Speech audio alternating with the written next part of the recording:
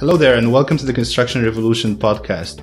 My name is Andrew Fahim, and here on this show, we explore the latest trends, technologies, people, and organizations that are revolutionizing or disrupting the construction industry and are changing what the industry will look like tomorrow. Today on the show, I'm speaking with René Morkos, the founder and CEO of Alice Technologies. René is also an adjunct professor at Stanford University, where he teaches in the PhD construction management program. After spending years working on major construction projects all over the world, René developed Alice, an AI-powered construction simulation and optimization platform.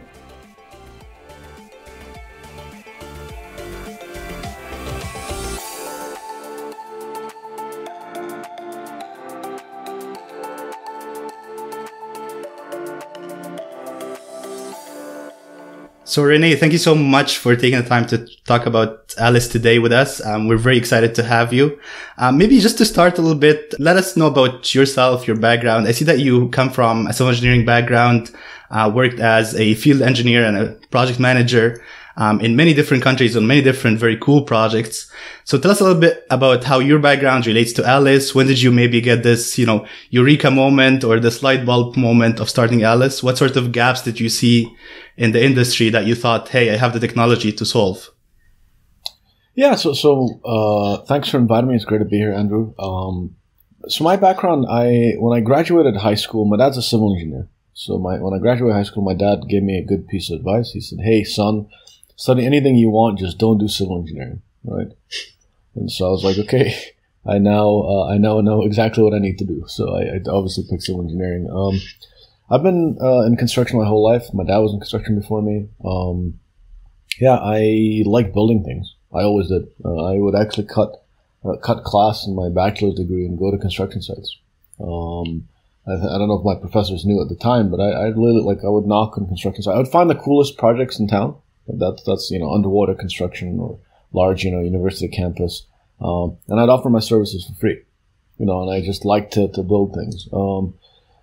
I started as an assistant site foreman when I was 17, worked my way up the ranks, became a site engineer, project manager, then built several, went to Afghanistan, designed, built, procured my own jobs from scratch with a German contractor. Ended up doing a PhD at Stanford, did 6 months study, 6 month work. So I, kind of paid for the program. Then ended up spinning out the PhD into what is today Alice Technologies, right? The technology itself it's the world's first generative construction simulator. And so it's capable of generating millions of different ways of building a given construction project, right? And so that's a little bit of the background. Another question you asked me is how did what was the key moment of realizing this, thinking like, hey, I need to go build this technology? And so it's actually, I wish there was one, there's two, right? There's two moments over the last, almost 20 years at this point, right? But the first moment is somewhere in 2005, I'm building these landing strips for F-16s, right, in Kabul. Right? Exotic kind of location, right? Maybe exotic kind of project, but, it's a concrete slab, right? And, the sun's rising, it's really cold, right? People don't realize how freezing it is. And I'm trying to figure out how to sequence the work. I had, I think, 33 people. So I was like, if I put 6 people here to do the steel, and then I move them over there, and then they do the formwork. Well, then I can't do the formwork here. Then I got to switch them this way, And so I remember thinking, man, I got to be stupid. I can't seem to figure this out, right? And so I thought to myself, okay, well, let me go learn how the pros do it. Right, let me go to the U.S. I went to USC, got my master's degree there, and I kept really looking for this tool. I kept looking for this tool that would solve that specific problem. How do I build the darn thing? What do I do? And so I didn't find it at USC. Thought to myself, Stanford. If anybody's got it in the world, I'll find it at Stanford. Showed up at Stanford, started working on their stuff there. Right.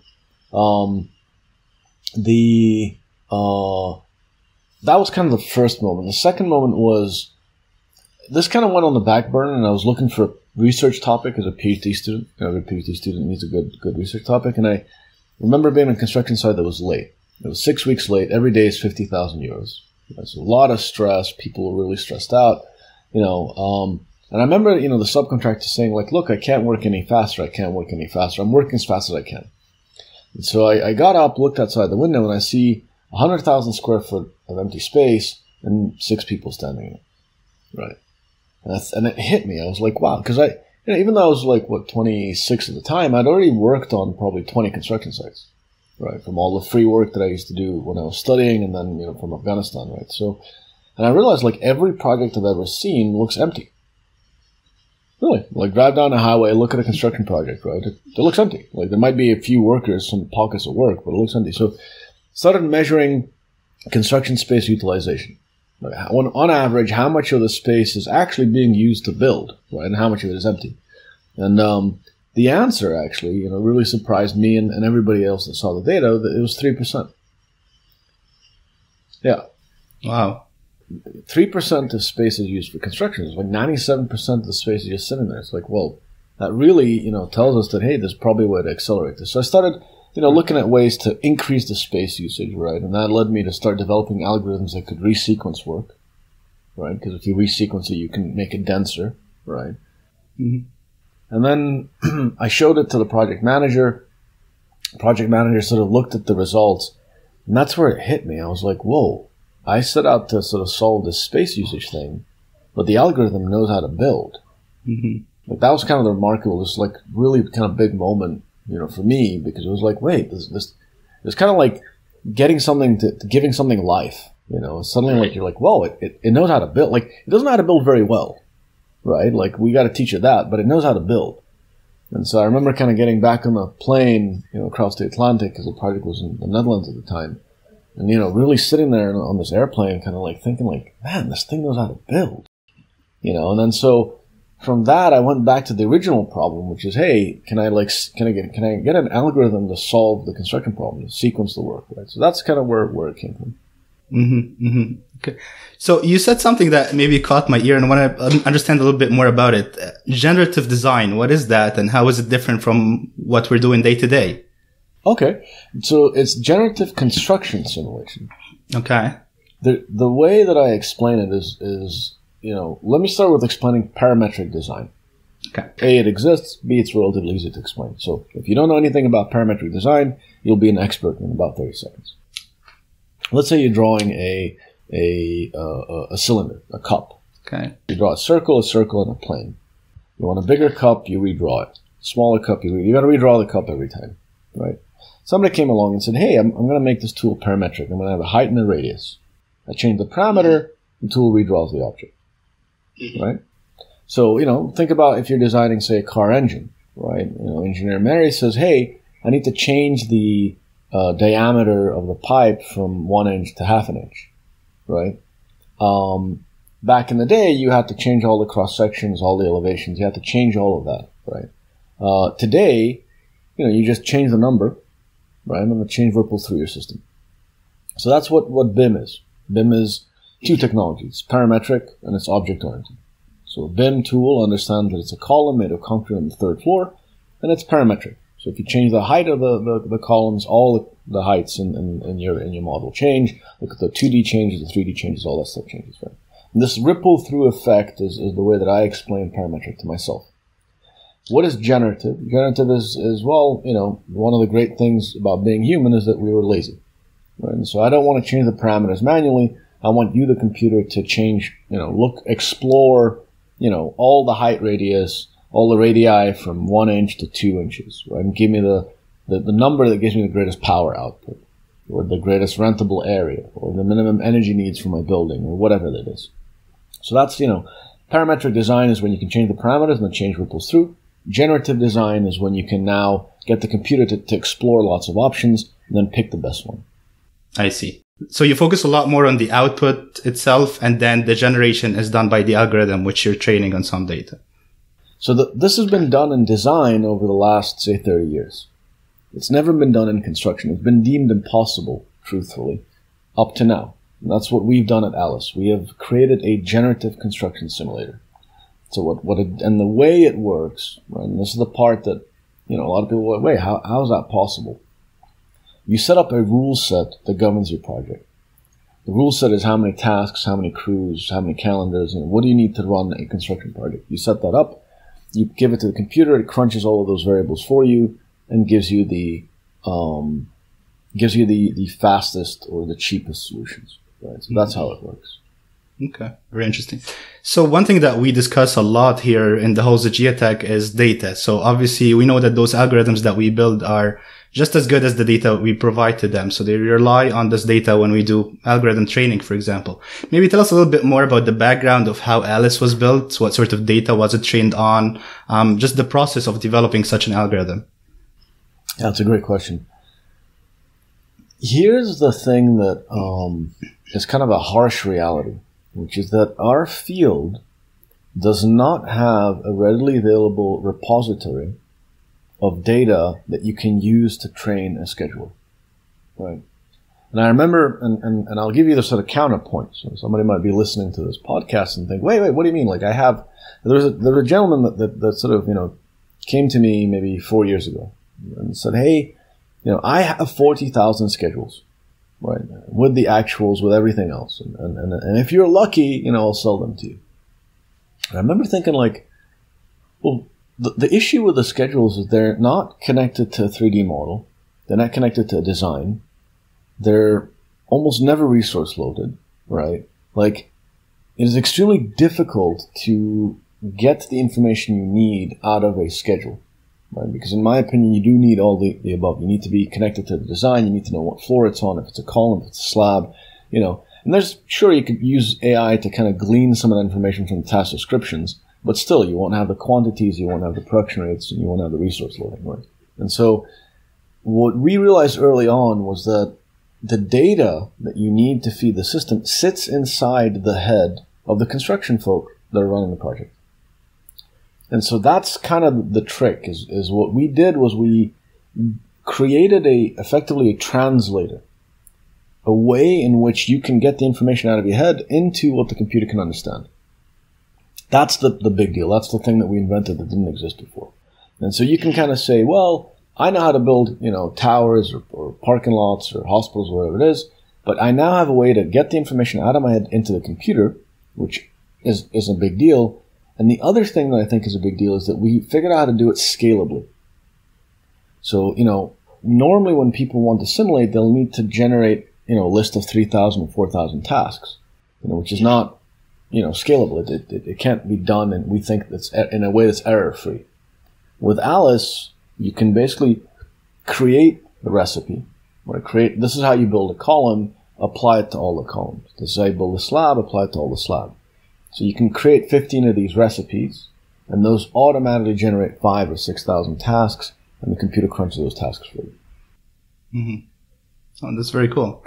So what are some of the benefits that a user can see when using Alice versus, for example, using conventional methods of planning or estimating?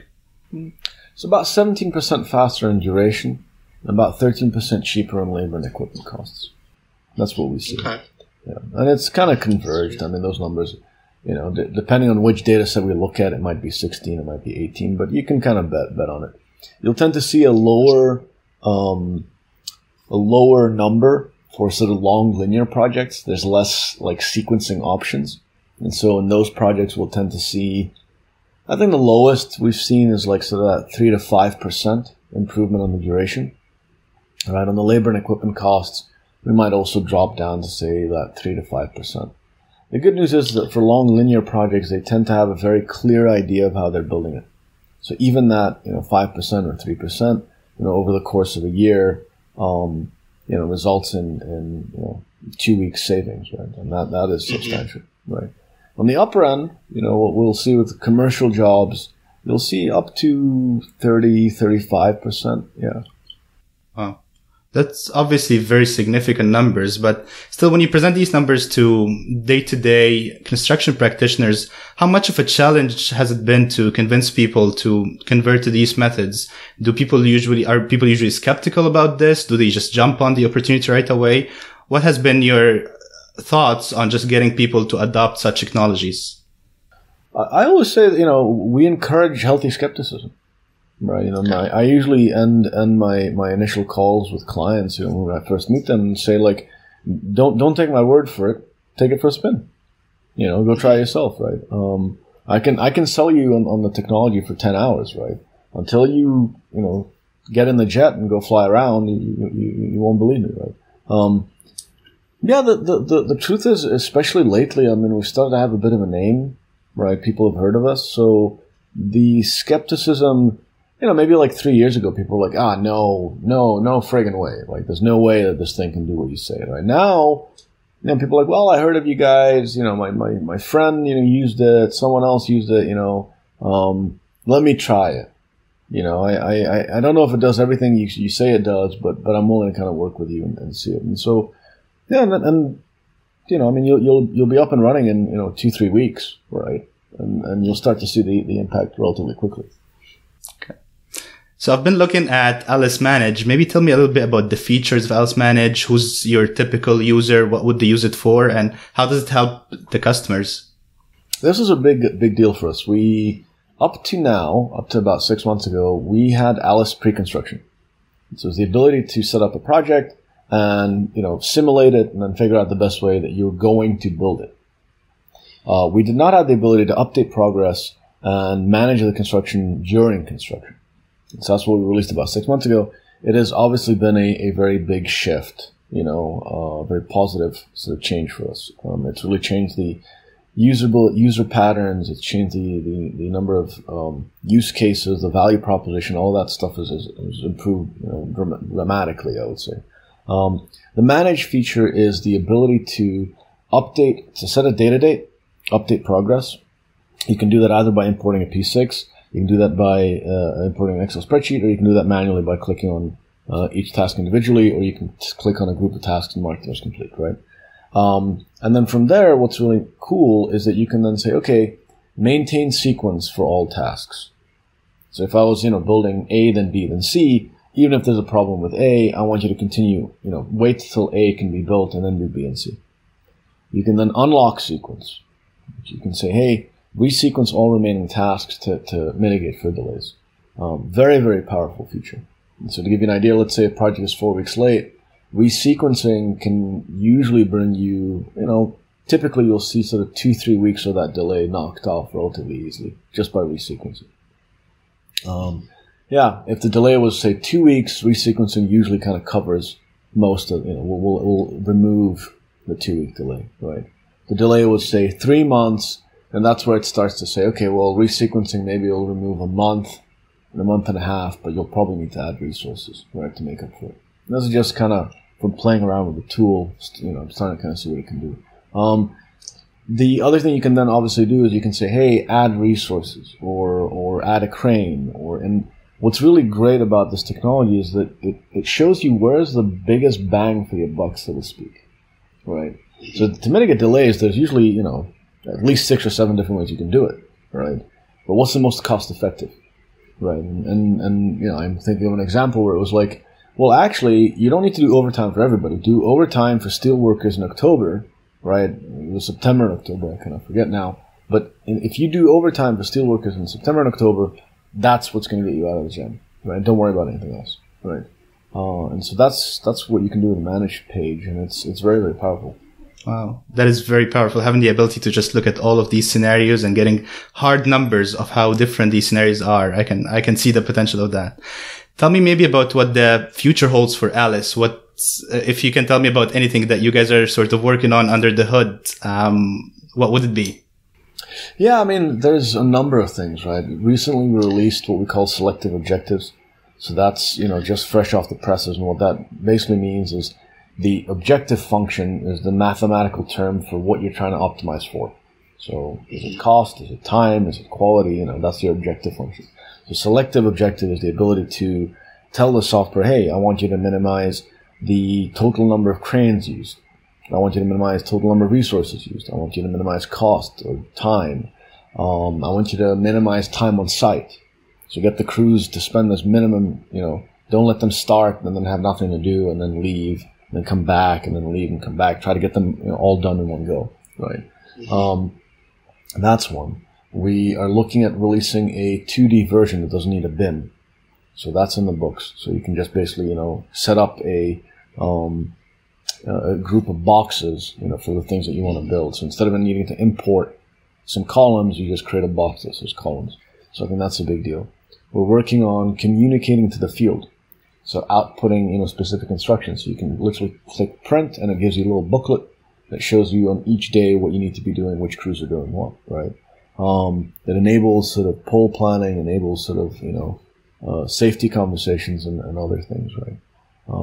So those are kind of things that are being cooked up at Alice right now. It's awesome. So maybe if someone is listening to us and is interested to learn more about Alice or get to try it, what should they do?